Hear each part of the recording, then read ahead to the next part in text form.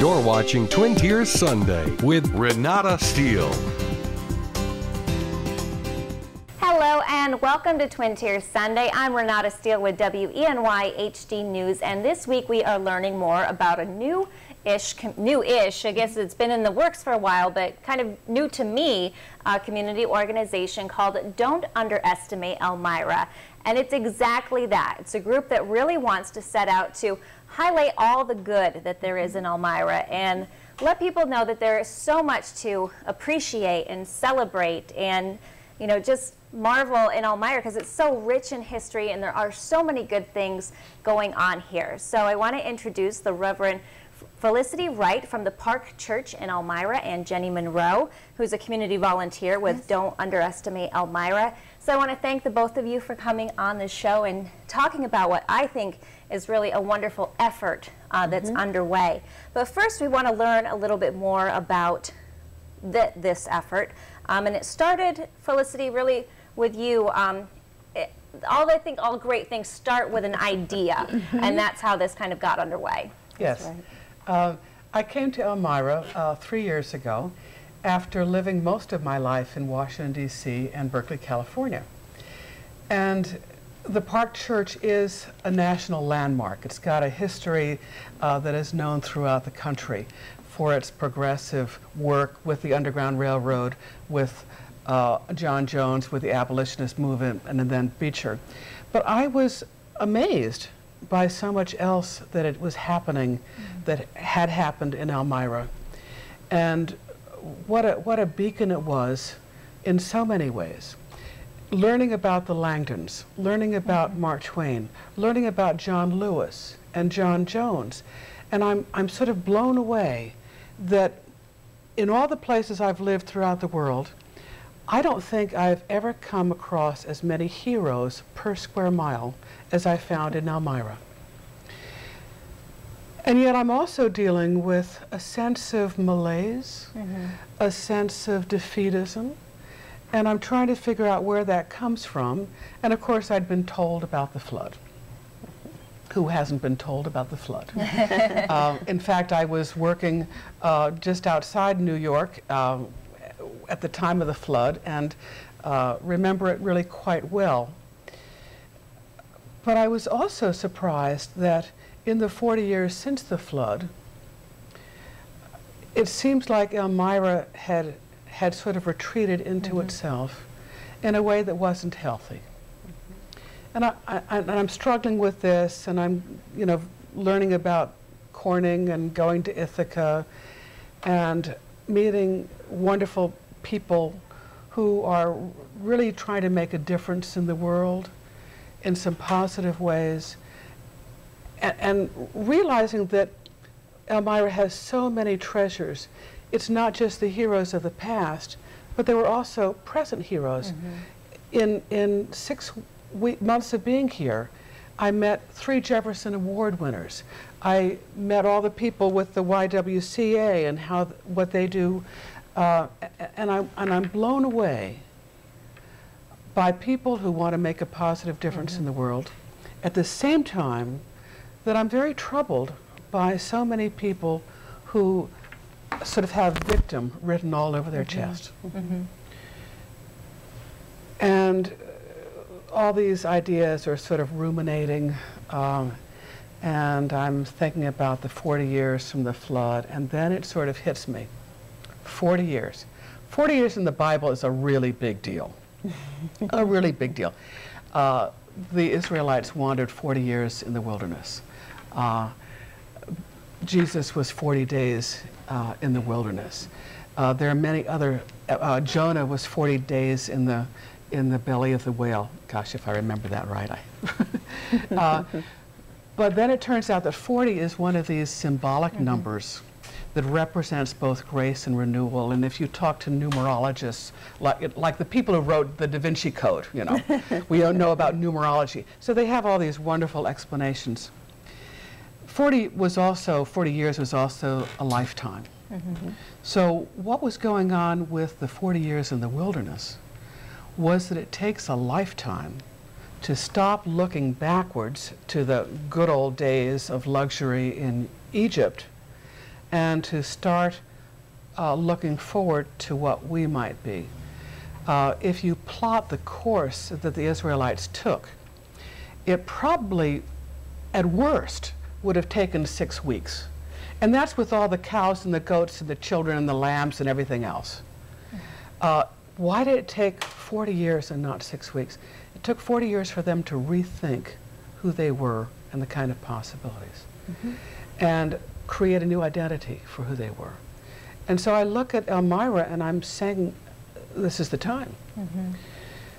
Now, also as a minister, I know that individuals, churches, communities, all have a healthy side and a shadow side.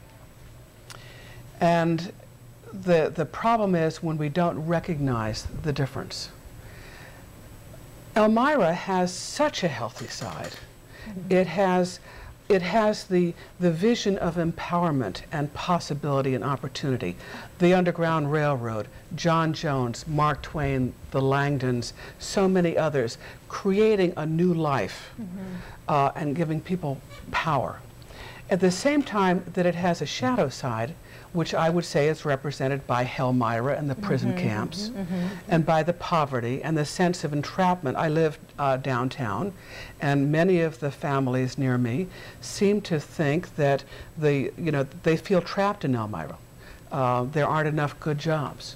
There isn't enough unemployment. There's too much poverty. There's too much drug use. There are too many babies out of wedlock. So they feel trapped in that.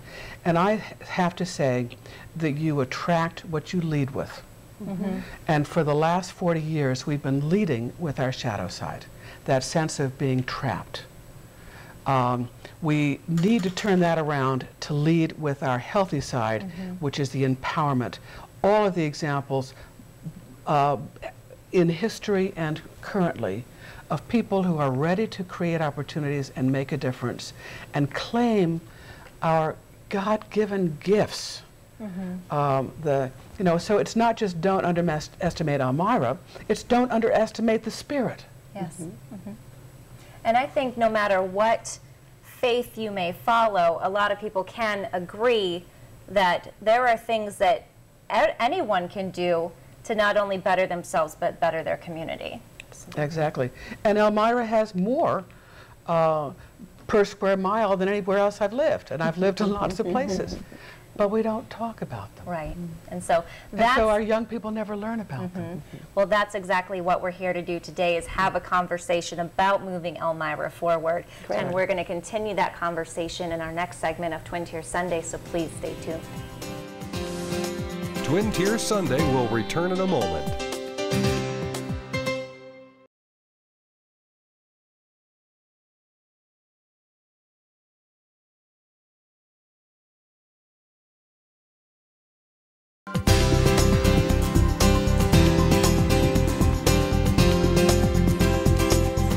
Welcome back to Twin Tier Sunday. I'm Renata Stiehl. I'm talking with Reverend Felicity Wright and Jenny Monroe. They are here to talk about a community group called Don't Underestimate Elmira. Now, the last segment we learned about, Felicity, you came to Elmira. You're a set of fresh eyes, a new person in our community, and really getting to see both sides, the historical side that we continue to celebrate, but also this other side that doesn't have such a rosy picture. And for someone, I didn't grow up in Elmira, but I am from the area, and I think that that's the side that we hear about too much from a news perspective. Every time there seems to be something bad happening, whether it's a drug bust or a shooting, the thing that I'm noticing the most is you talk to people and they're like, oh, well, that's Elmira for you. Right. Exactly. Right. And what you are trying to set out to do is saying, no, that's not Elmira for you. Elmira is more than that. And really want to get out all that is positive about Elmira. And now, Felicity, you talked about where the idea for this group came from, but how do we really get the ball rolling with this group? And it seems to be growing day by day. We hope so. We hope so. I got the idea, and I was talking with some other folks at the Park Church, and then talking with other clergy colleagues, including the Jewish rabbi and representatives from the black churches and Lutherans and Episcopalians, and then connected with Jenny Monroe from STIC, the Southern Tier Interfaith Coalition. And so it was sort of like a gently bubbling pot. And, you know, being fresh to the community, people pushed back, saying that you're seeing things way too black and white, and that it's much more nuanced. And of course, that's true. You know, you have the gift of fresh eyes, and you also have the curse of idiocy or ignorance or something like that. And so it was definitely a work in progress. But we began to have meetings and brainstorming just what could and could not be done. And some of the ideas were way bigger than we could do right away. But especially the youth educational things, because of Jenny, I think, really took off. And with the support of STIC, they really took off. It's still a big idea, a big idea with just little things bubbling up. It's a grassroots movement, I would say, and we're trying to get a diverse group of people to come together and express their wishes. I think apathy is the hardest thing that we're working against. So how does a community battle apathy? You need information. So let's make sure everybody does know the amazing things that have happened, especially in this 150th anniversary of the Civil War. Yes. We wanted to make sure people know the amazing, fabulous story about John Jones. And if you're not familiar, you know, he had such an important role in the treatment of the Confederate soldiers, you know, those who had died in this area. You know, he made sure that they were laid to rest with respect, and, you know, played such a role in the growth and the history of this community. And also was the conductor on the Underground Railroad. So he was very involved in making sure that the hundreds and hundreds of African American slaves that passed through Elmira got to safety. And because he was a former slave, a lot of people are amazed when they hear that story. They say, here you have a former slave who settled in Elmira, and that was not that unusual, but would take the job to bury all these Confederate boys as they died at the prison camp with such grace and such respect and such compassion. How can that happen? I call him a Christ figure, to love your enemies after they've mistreated you so badly. Elmira needs to claim that, the power of that. Sorry. No, it's okay. My job, like Felicity's, new eyes, mine are old eyes. I've been here for 35 years and have been very involved in both Elmira and Corning and the history and the museums and other things. And my job right now is to take people who live in other places, and I take them on little tours with Rhodes Scholar, and we go through and I tell the John Jones story, and we visit the Twain monuments and burial ground, and we talk about Quarry Farm, and we talk about the Park Church and many other places, but those are the Elmira sites. And when they hear that story of John Jones, they say, that is the quintessential American story. That is the irony that talks so much about our history, and we need to get this out there. And I know that the John Jones Museum has, moved the building and it's working on opening it, and that's fabulous. But I think we can also tell stories. Nobody ever learns anything in this world unless it's through a story. And we have so many stories to tell in Elmira. We've done a good job about telling the Mark Twain story and the Langdon family, and you see, all the signage around, and people can find their way, and that's great. And then what are the other stories that we need to tell? And now my question is that we have this rich history, and we have these wonderful stories, but when do we start, rewriting our own history and turning Elmira's perception around and getting the community on board? And you've got a couple goals in mind that you would like to do, and I think it's baby steps. Yes, it is. But really, those are those steps that you have to take to make progress. And I think it starts with the children. And that's why we have such an initiative for making sure that youth growing up in Elmira know about the heroes who they are. They can tell the stories. Because we want to focus on not only civic engagement in the process, but pride. Pride in our community, which I think is what will battle that apathy that we're feeling.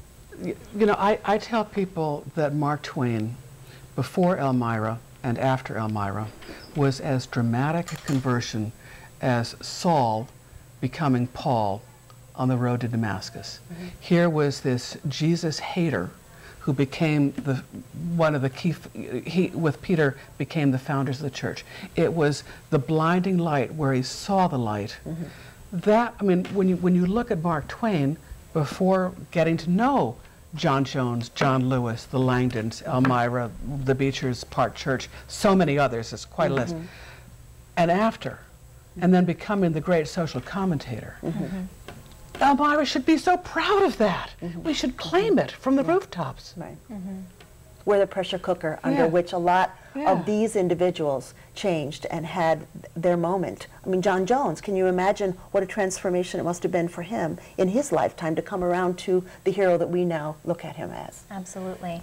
Terrific. And now, Jenny, you had mentioned that a lot of this can start with the children in our community, and there's a program coming up where you're trying to reach out to kids, get that involved. So we want to learn about that in our final segment of Twin Tier Sunday, so please stay with us. Twin Tier Sunday will return in a moment.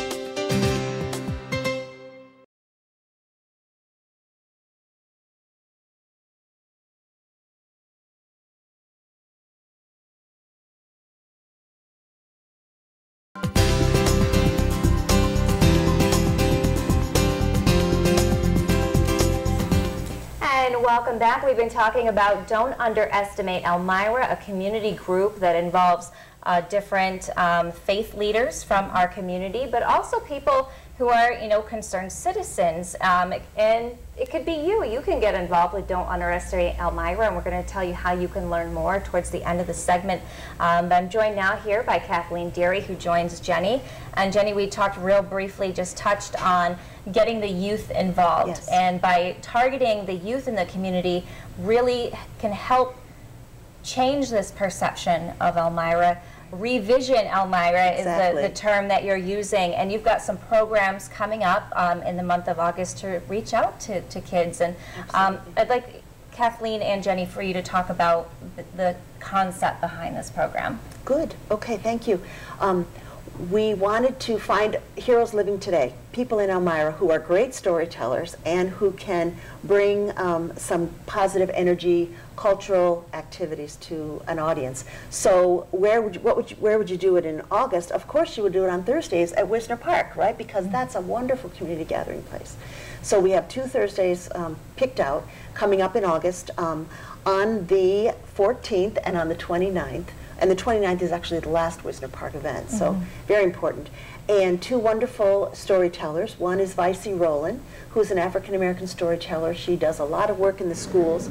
And she's going to tell the story of this amazing person named Lear Green, who was a woman, African-American slave, who packed herself in a trunk and sent herself on the Underground Railroad.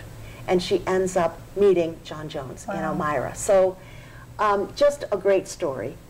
And on the 29th, one of our amazing heroes, and as I call him, the second most famous writer in Elmira, after Mark Twain, Ted Arnold, who is a phenomenal children's book author and illustrator, and is you know, nationally known, and he lives right here. He loves Elmira, raised his family here, and he's going to come and talk about what it's like to be an author in the 21st century in Elmira.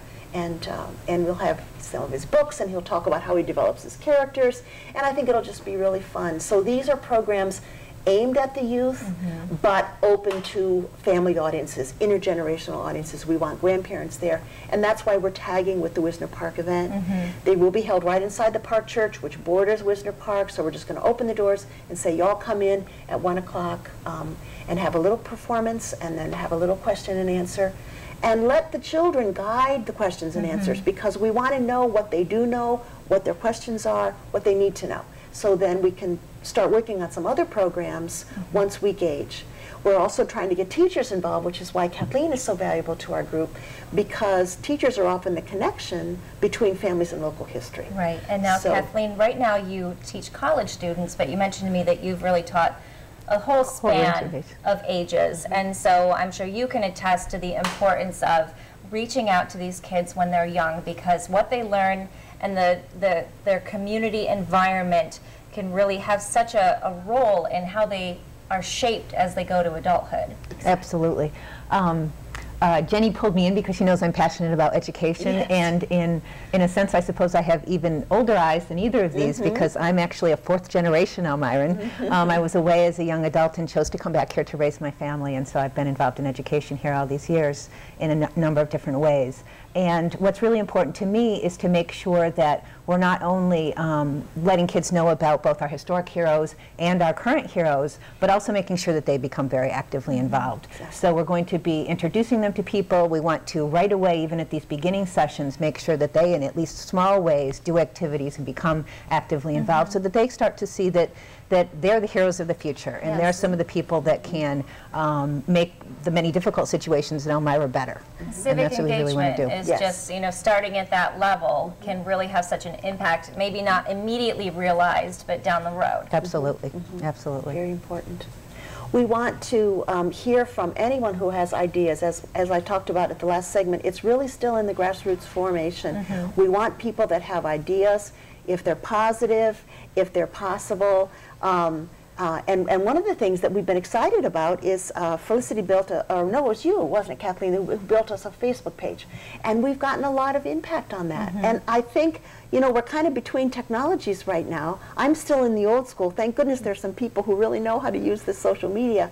But what a great way to bounce an idea, and then other people read it and comment on it. So, you know, Don't Underestimate Elmira is our Facebook page. And it came from a meeting where someone wrote on a flip chart, you know, Elmira's due, and we were thinking of, you know, due for recognition, due for a new facelift, due, and I looked at the word due and I said, don't underestimate Elmira. So I took apart that word, and that's how it kind of, you know, because it was perfect. We don't want to underestimate Elmira. Too many people are doing that. Right, and there's so much to celebrate about Elmira, and the Facebook page is actually how I learned about your organization. Oh, that's right. You know, you just, you're tooling along on Facebook and you end up stumbling upon a page, and, you know, before that, just this week, I didn't know about this organization, so I was happy to, you know, find out about that and reach out to you and hear back. And so, Kathleen, tell me a little bit about the Facebook page, and all you really need to do is look up Don't Underestimate Elmira on Facebook, and you can like the page. It'll start showing up in your feed.